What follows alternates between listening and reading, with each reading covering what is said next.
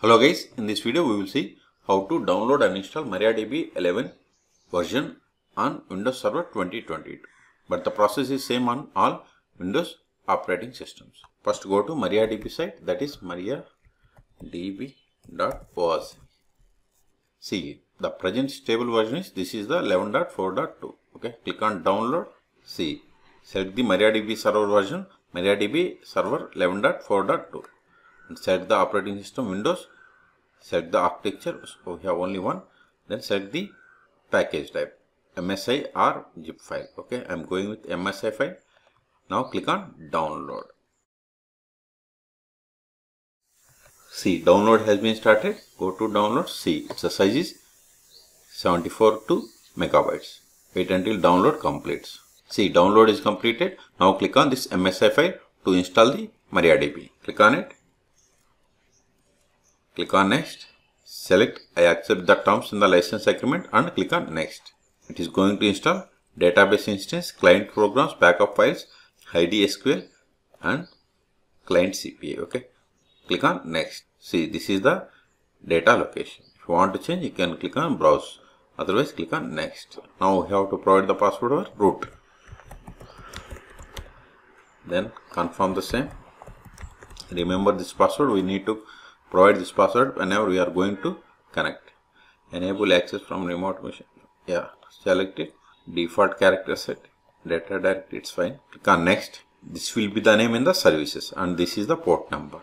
3306 is the port number for MySQL also. And this will be the name in the service. Okay. If you want to increase the buffer size, you can increase. Also, if you want to increase the page size, but the default is 16 KB. If you want to increase, you can select them. Okay, I'm not going to change any these default values. Later we can change. Then click on next. See, ready to install, so click on install.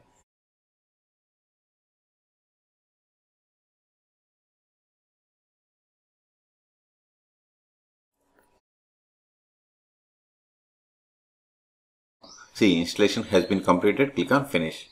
If you go to services, services.msc, press M. See, we have the name MariaDB. Okay, and its status is running and startup type is automatic. If you want to stop, you have to click on stop. If you want to restart, you have to click on this restart link. Again, here we have the same. Or right click and select stop and or restart. Okay, so now we will see how to connect to MariaDB. Start. See, here we have the MariaDB folder. Then click on MySQL client, that is MariaDB. Click on it. Then provide the password, that is the root password. See, we have successfully connected to MariaDB server version 11.4.2 MariaDB. Okay, let us verify again. Select version. See, we have installed MariaDB 11.4.2. If you want to see the list of the databases, give the show databases. See, we have these four databases comes with installation of MariaDB. If you want to create a database, run the command create database to schools. We have successfully created. Again verify show databases. See, new database after schools is successfully added. See, now we have connected with command line tool. But if you want to connect MariaDB using GUI tools, we are going to show you two options. One, dbeaver, and another is MySQL Workbench. I have already installed dbeaver on this machine. See, here I have installed Community Edition. I have kept the link in the video description how to install dbeaver on Windows Server. You can go through it and install it. Click on dbeaver.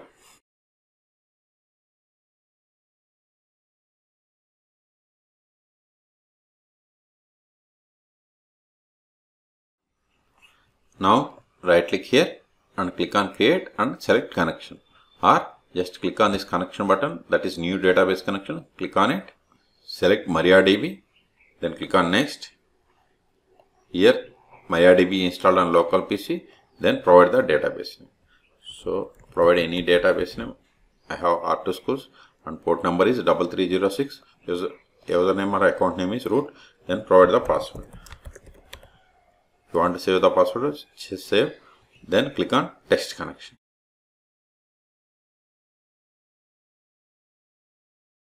Then click on download the drivers for MariaDB. Click on download.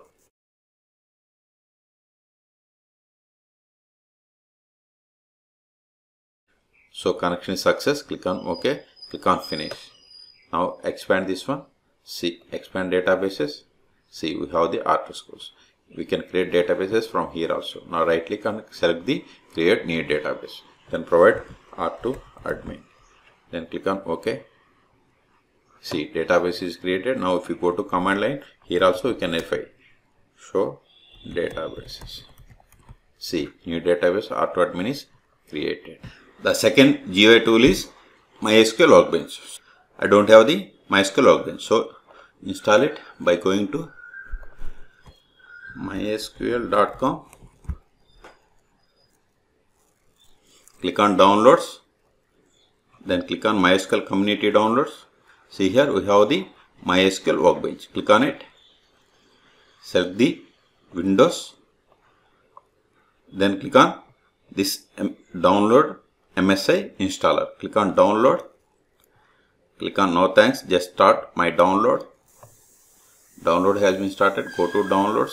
Size is 42 megabytes. Click on it to install.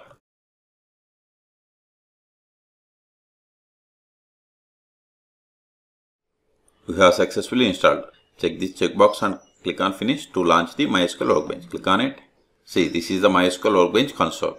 Now click on this plus button to connect to MariaDB. Click on plus. Then provide the name MDB 11.4. Connection name can be anything. Connection method standard TCP IP. Host name you can give loopback IP or localhost or machine name of this server. Okay, port number 3306 or simply you can give localhost. Port number 336. Username is root. Then click on store in vault for passwords. Click on it. Then provide the password. Then click on OK. If you want to select any of default schema or default database, you have to provide. Otherwise, click on test connection. See, connection warning, incompatible version. See, it is incompatible version. Okay, anyway, click on continue. See, connection is success. Click on OK. Click on OK. Click on it. Continue anyway. See, we have the R2 database or schema. R2 schools. Right click here and click on create schema. Then give the name for the schema or name. Then click on apply. Again click on apply. It is done. Click on finish. Close this window. Okay. Database test is there. Even if you go here, right click on select refresh. See, test database is there. Even you can get from the MySQL client or MariaDB client. See, database test is there. Now we will see how to switch to R2 schools. Then creates tables. See, now data before it was none. Now database name is R2 schools. Let us create a table. Create table student.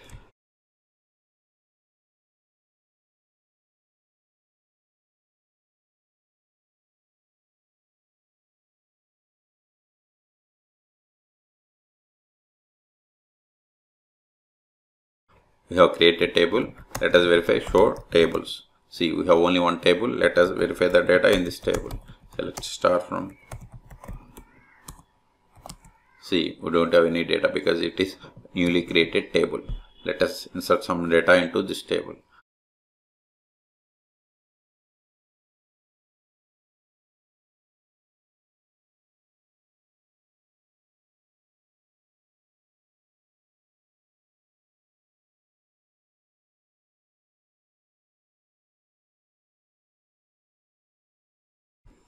Insert one more row.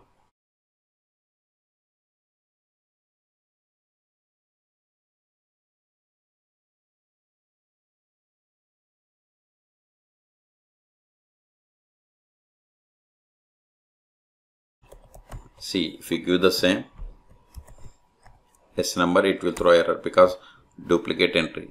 So we have to give non-existing data. That means unique data for this S number column. Now it will work. Now verify the data.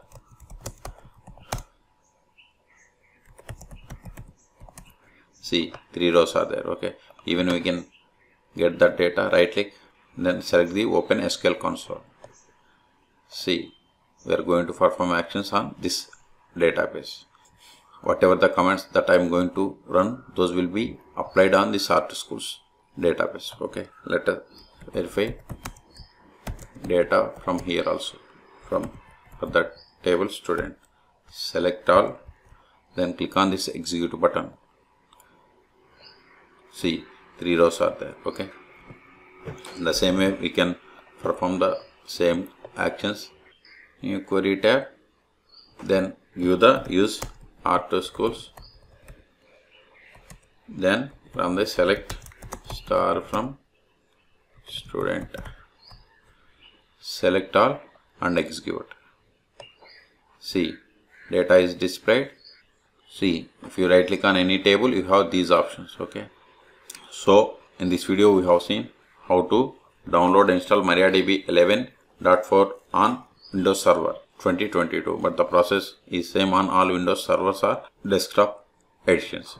For more MariaDB or MySQL videos, please subscribe my channel. Thank you.